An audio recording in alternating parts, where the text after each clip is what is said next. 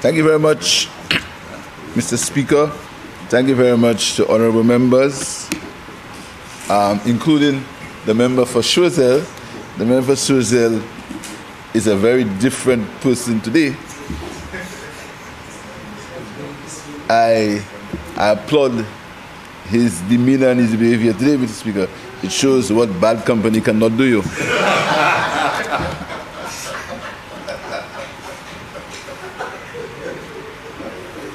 Mr. Speaker,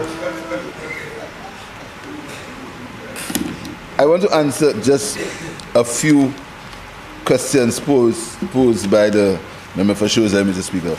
Mr. Speaker, this borrowing today is part of an agreement that was negotiated with the Taiwanese government from 2022 to 2026.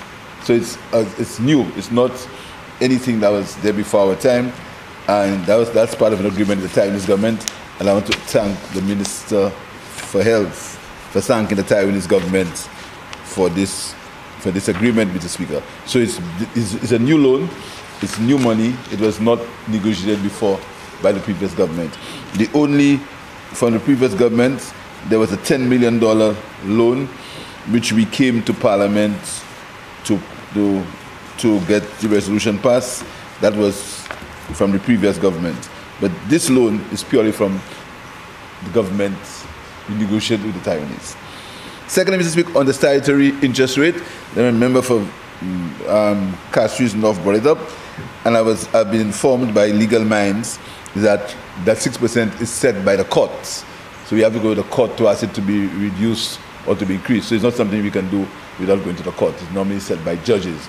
It doesn't depend on the bank rate or the borrowing rates. That's how our laws are. So it's called the statutory rate of interest. Well, we have to go back to the court. Yeah, that's something we can explore. See, when you give us good ideas, we exploit. That's how we are. That's our nature. That is why we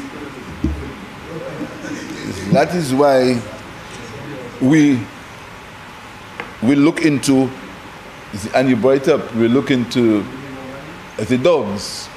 Because, Mr. Speaker, the reason why there was not need for the dogs, as I told you before, is that we had the scanners. They were either on the verge of working or they were working. So there was no need at the time for both the dogs and the scanners.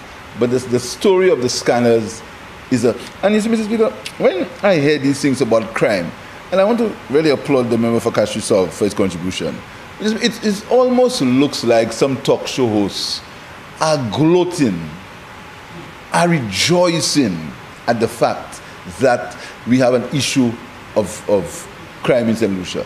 But, Mr. Speaker, that is not good for the country. It's not good for the country. It's not good for the future of the country. And it appears as if it affects this Prime Minister and us now. It appears like that. So we gloat. And you almost hear, I heard a press conference, and I heard my colleague from Castries South spoke about when we were in opposition. I can swear we never did that. Never. I heard a press conference, and I heard a kind of almost a happiness that things. Somebody was asked, "What do you do about guns?" He said, "You build a pot in cul-de-sac." If you're talking about guns coming in the country now on barrels, the answer is you build a pot in cul-de-sac. You call that a solution now for a pot in cul-de-sac. Let's just think about it. And these things sound, it's just like VAT on electricity. These things sound, and people say, "Oh, that's good solutions." What are solutions the government is giving? Anything you say, they tell you is not good enough. Anything you say or do is not good enough. But nobody can tell you what to do instead.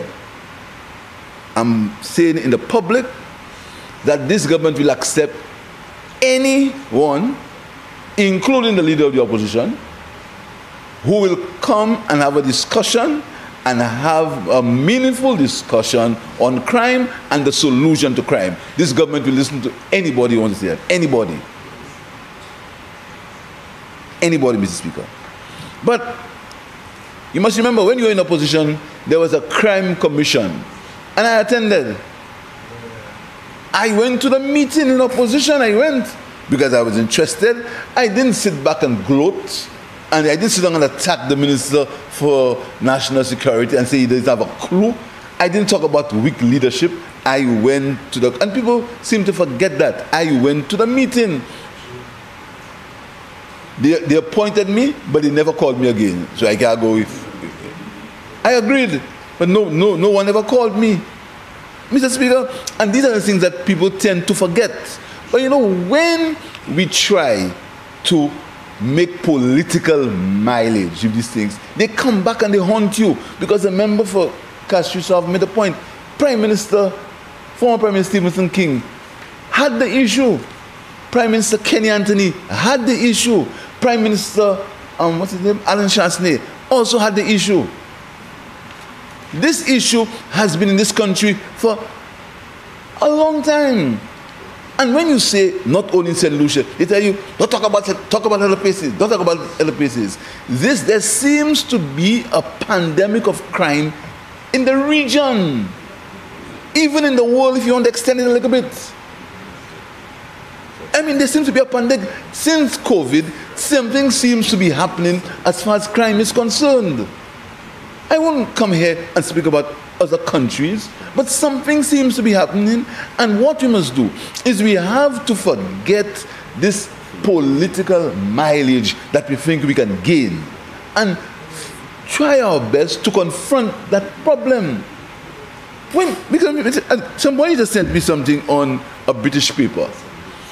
Somebody sent something on a British paper quoting crime in St. Lucia. And, you know, what we are doing when we promote these things, and when our headlines show this murder and that murder, what we do is we give the foreign press fuel. We fuel them, Mr. Speaker. Now, when we give them fuel, it means that our tourism will get affected. And when you have former tourism minister making the point that you hide tourism figures, you hide crime figures because you don't want to affect the tourism industry. It's painful. And citizens of this country should condemn that kind of behavior, Mr. Speaker. Because, all right, supposing something happens, a miracle happens, and we get out of government tomorrow, and you get in. You think the gunmen will worry about you in office? The gunmen will be gunmen. The gangs will do what they have to do. The hits will continue. Because when these guys are committing the crime, you think they care about who is prime minister? I hope not. So we cannot afford, and what's happened is it has never happened before. Because remember when we were in opposition, and the member from Beaufort South, when he was prime minister, he always said the few things we can get together on is crime, bananas. Remember him saying that all the time, crime and bananas, let's get together because this is very important. But what's happening now, Mr. Speaker, is not good. This gloating, this thing about blame the prime minister, oh, he's the minister of national security, what is he doing? My father was a policeman, not me. This thing about gloating and every day, as if we're almost happy that this happened, and this minister, and I'm Minister of National Security. So, you know, Mr. Speaker, we must stop it, because in the final analysis, all of us will pay, and the country will not benefit. Other countries have states of emergency as we speak. States of emergency as we speak, because of the crime issue.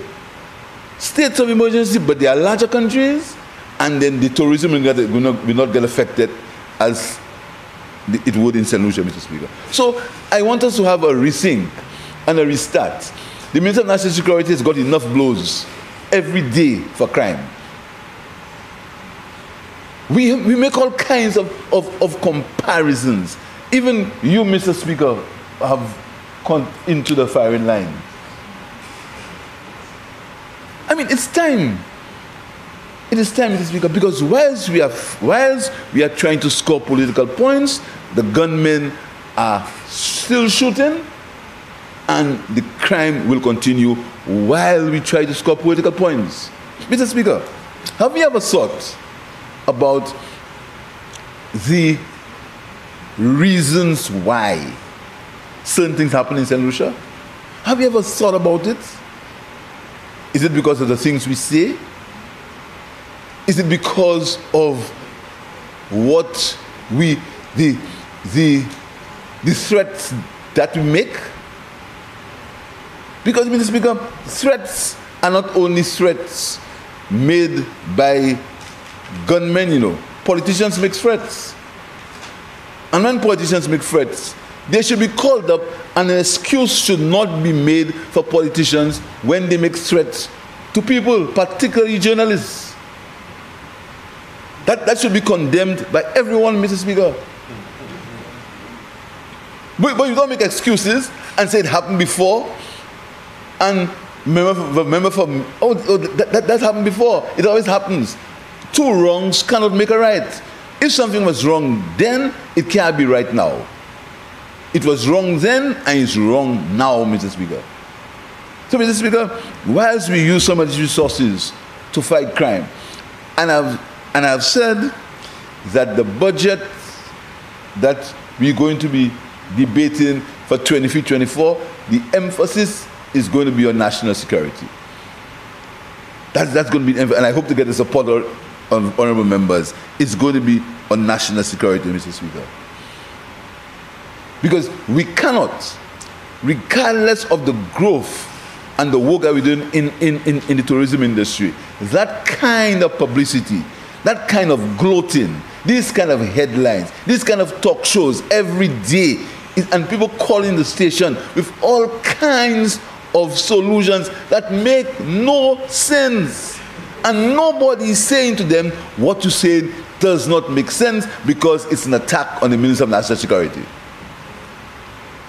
So nobody says, does that make sense? Nobody says so.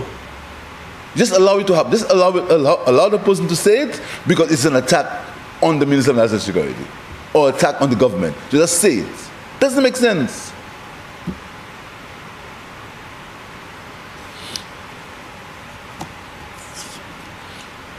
So, Mr. Speaker, I call on every citizen, let us join in this fight. And anybody who has solutions, come forward and let us discuss it. Come forward and let's discuss it. Because what's happening now, particularly the gloating and the publicity, Mr. Speaker, I made a comment on how crime is reported in other countries. And that is a fact. I won't go and call any country's name, but it's a fact. And it was said that I want to suppress the press. I want to stifle press freedom because I made a comment on how we report crime in this country. So many things are happening in the country that are positive, Mr. Speaker. But every headline cannot be about a murder. And I'm not saying, I am not wanting to suppress the press or stifle press freedom. That's an opinion, Mr. Speaker. The same way that a politician should not threaten a journalist on tape and dare the Prime Minister to disclose the tape, and when the tape is disclosed, an excuse is made for that tape that was disclosed. Listen to the sequence. A threat is made to a journalist. I come here and I say a threat is made. I don't identify who, when, how, or what. I just say a threat is made. I am dead. Oh, you always make accusations. You make accusations. So, play it. I said, okay, all right. The tape got played. I'm not even sure who played it, but the tape got played. The tape gets played, and instead of the people who were daring me to play it, when the tape gets played, they make excuses and say that mightn't be the tape and somebody did that before, etc. Instead of saying that is wrong in the environment that we are operating in St. Lucia, that is wrong and you should not do that.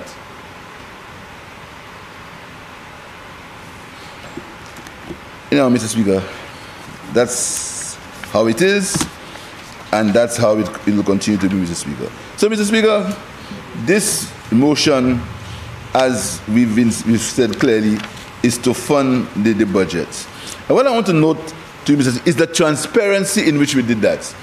We did not hide. And again, again, Mr. Speaker, when the truth isn't spoken, we cannot make excuses for things that are not true. You saw on a Facebook page that this government had borrowed $500 million sometime in October. We showed proof that wasn't true.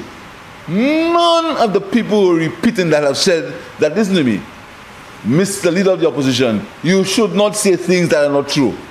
They prefer not to play as if it didn't exist, as if he never said so.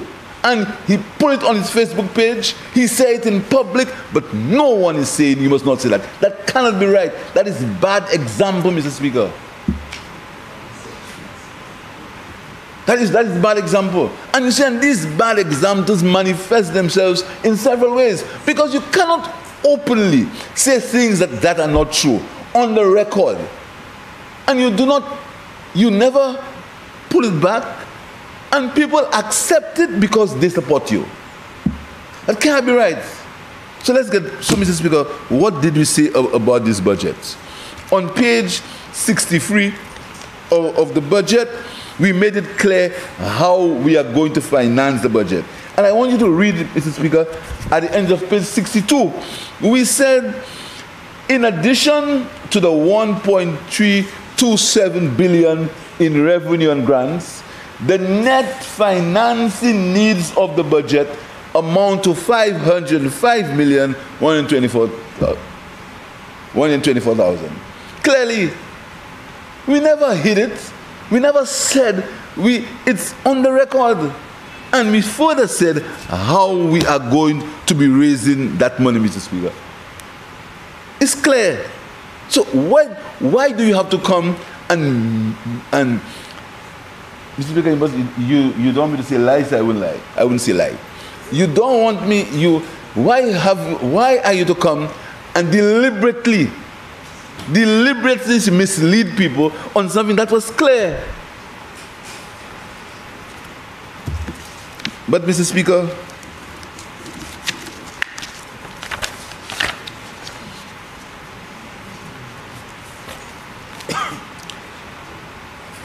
total revenue projected in the budget, 1.327.68 million.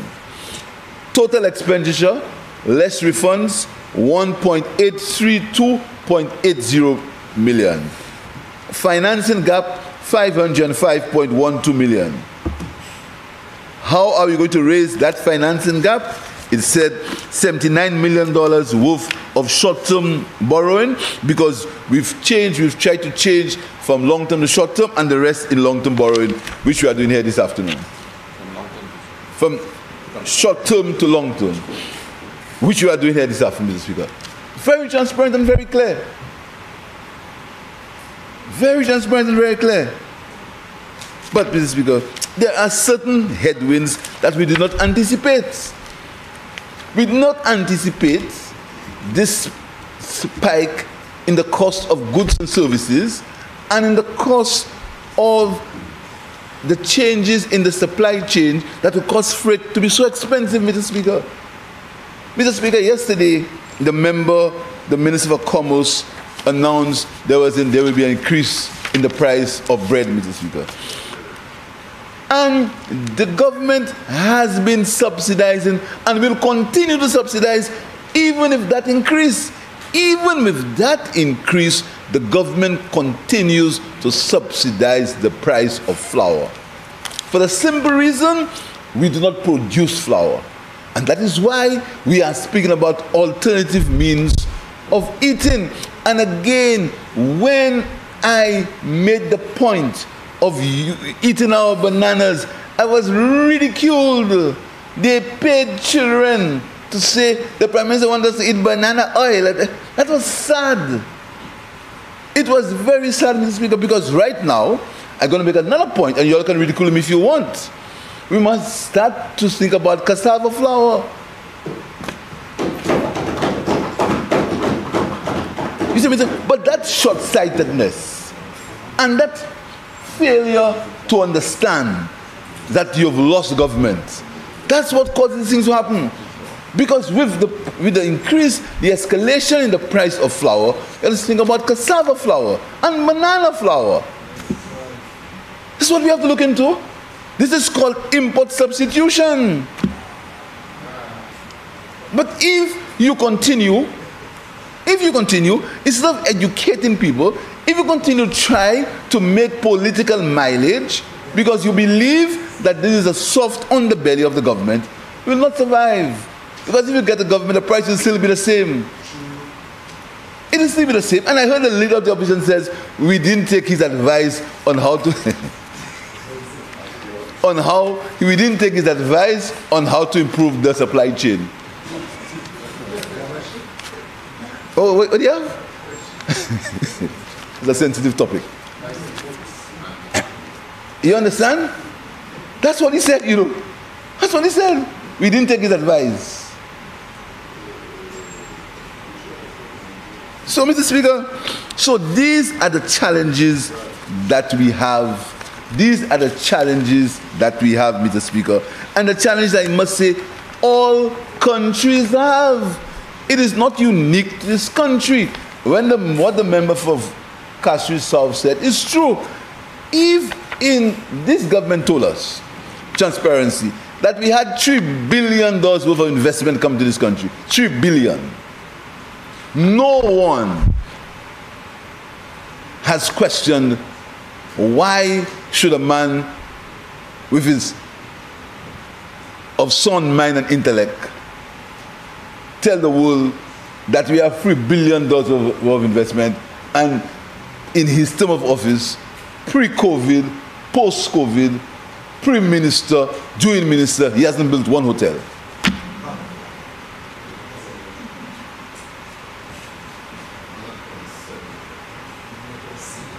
Every budget, we heard 7 hotels.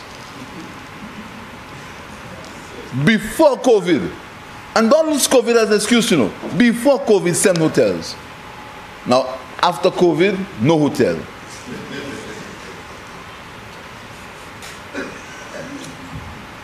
But I mean, but you know, but we allowed that to pass because we don't like the Prime Minister, and you write nonsense about black. What do you say about marsh and things? Mr. Speaker, why are we afraid of our past and afraid of our patrimony and afraid of our heritage?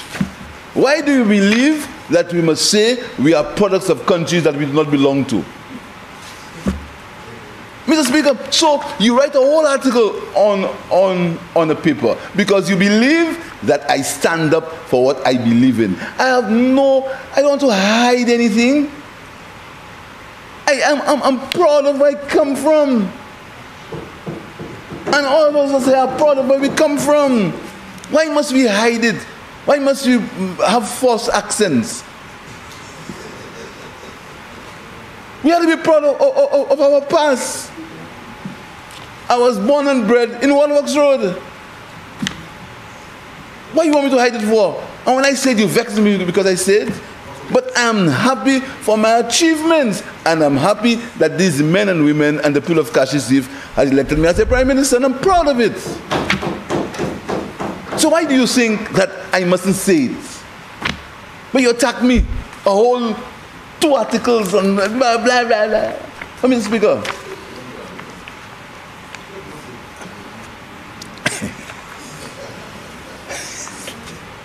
But Mr. Speaker,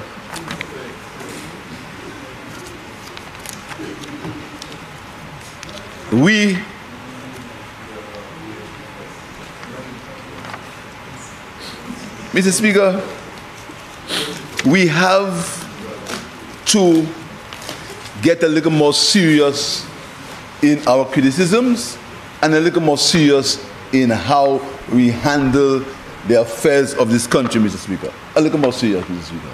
Because what we are doing will not help anyone. And of course we were in opposition. But look at the things that we criticize in opposition. We criticize borrowing $42 million for Lockerbie. Up to today, the only product of Lockerbie is 2 playing fields, 2 artificial turf, what do you call it?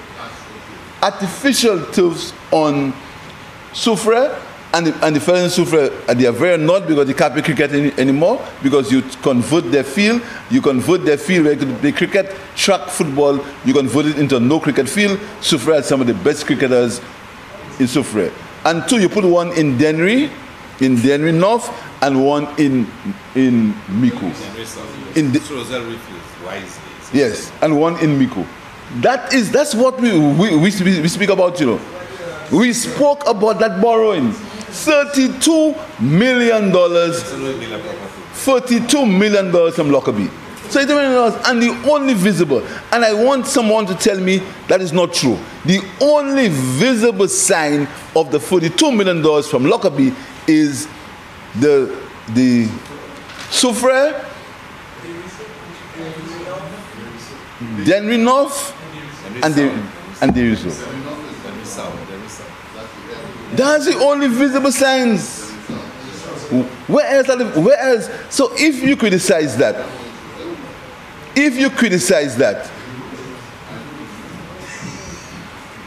you must criticize that borrowing. You must criticize that borrowing, but compare it to the borrowing that we want to do in this bill or in this budget. Compare it to the borrowing, Mr. Speaker. What do you do? Borrowing. You borrow $certain million to bring some people in a thing called permanent due. The civil service is replete with technocrats, technicians. Sometimes I'm amazed at the qualifications that exist in the Indonesian civil service. I'm amazed. Masters, PhDs, 2 masters, bachelor's degrees, all kind of qualifications. But you need to borrow $13 million to bring people from abroad to come and tell you what to do with your systems. That's what we criticize. And what happened? Nothing works.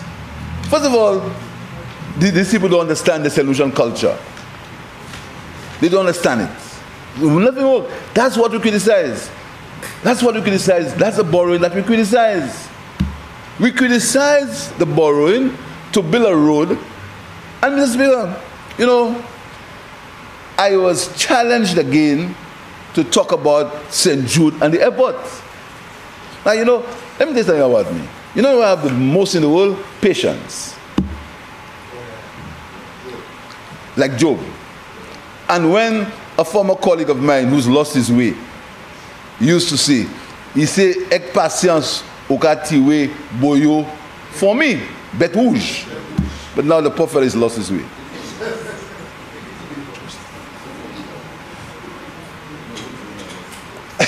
as a member myself, as a member for Vakashisa, I will tell you, the poor gentleman, a guy that was so dynamic and so vibrant, the prophet has lost his way. I feel so sorry for him. Anyhow,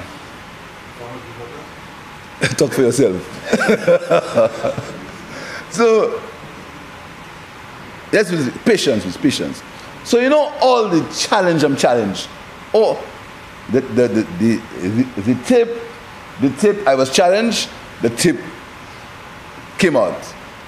You see all the challenge I've been challenged about Hiwanora Airport and St. Jude Hospital. You see all these challenges. I'm saying nothing. I am saying nothing. All these challenges about St. Jude, Hiwanora, I'm saying nothing. I'm saying nothing. So here's what we criticize the borrowing for. We criticize the borrowing for borrowing $15 million to build a road for a horse racing track. And we criticize the fact that you borrowed further to change a whole airport. An entire airport. You've changed it. You've changed the whole structure just to facilitate a horse racing track. And if you think that's not true, just wait to hear. Patience, yes. Because it's not mere saying, you know, and you can ask my colleagues here, on these two issues, and some of them complain that I have too much patience. On these two issues, I was urged, I said, no, colleagues, let us get independent people to look at it first. And I know some of them quietly say, I'm too patient. Or some of them say that I must be a little more aggressive and does seem to be always on the side of being cool. You want me to be more aggressive? You understand? So what we did, we looked for two independent, not investigations, you know, to look at these two products independently. And you'll be surprised to know that the conclusions from both local and foreign experts are the same. Yes. You'll be surprised to know that, you'll be surprised to know that.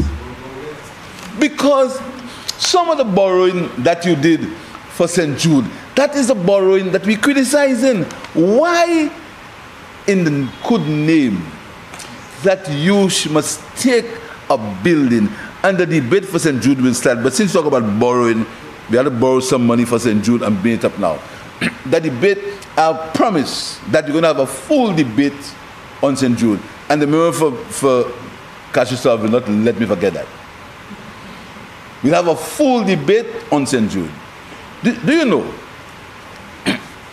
last week we went to the police, we went to Vieux-Fort to sign for the upgrade of the police station in Vieux-Fort. And again, I'm criticized for that. Right? So we went to St. Jude. A colleague of ours was there. He's not normally an emotional guy. He got a headache. He was actually, I saw the guy visibly shaken. He says to me, why did these guys allow these buildings to waste and build that monstrosity?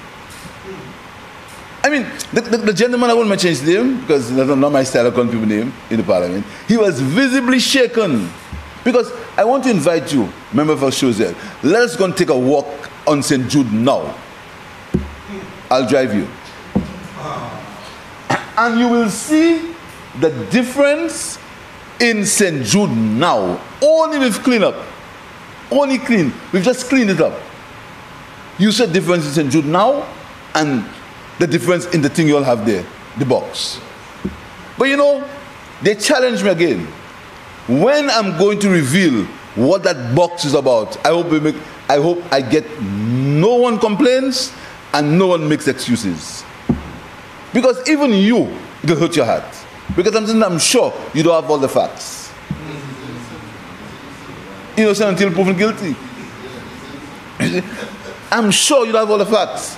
Because when you will understand that you spent up to today, I have to pay a bill. I have to pay a bill on this St. Jude thing. Up to today, you understand that security at St. Jude, the bill that I have to pay up to May 2023 is about $600,000 just for the period June to May for security. There must be security. Yes. And you won't know the past bills. I mean, when that debate on St. Jude will come, I hope all the talk show hosts listen and speak about what we say, because we seem to forget certain things. this St. Jude thing, and you have to borrow to fund it. This St. Jude thing will make the most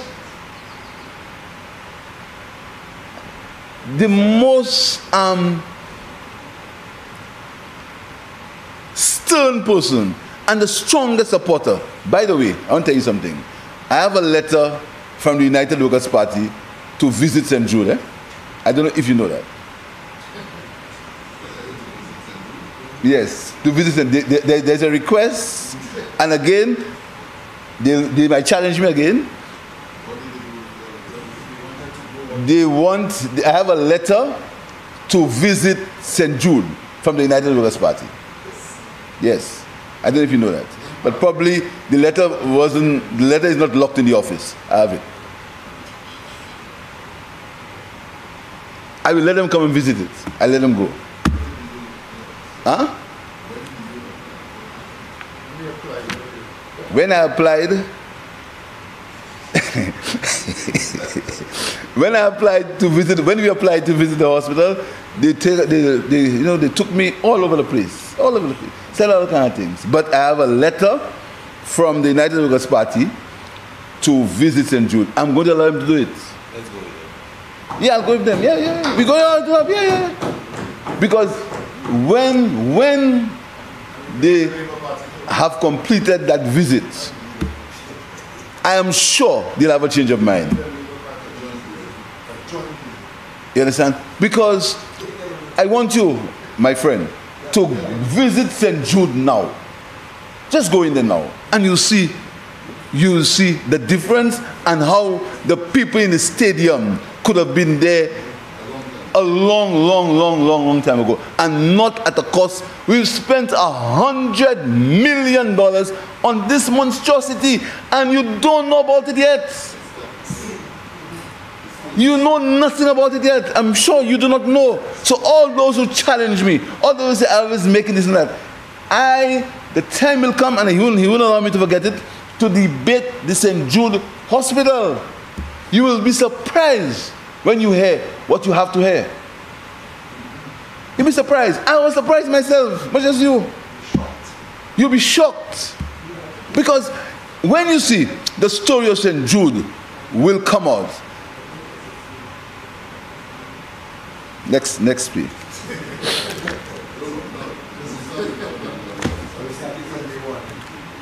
Day one, yes. I'm glad you talk about day one. Day one. Because do you know that there was a handover report that you refused to disclose? There was one sitting down here. He was there. Not you, in your seat. When we spoke about the handover report, he got up and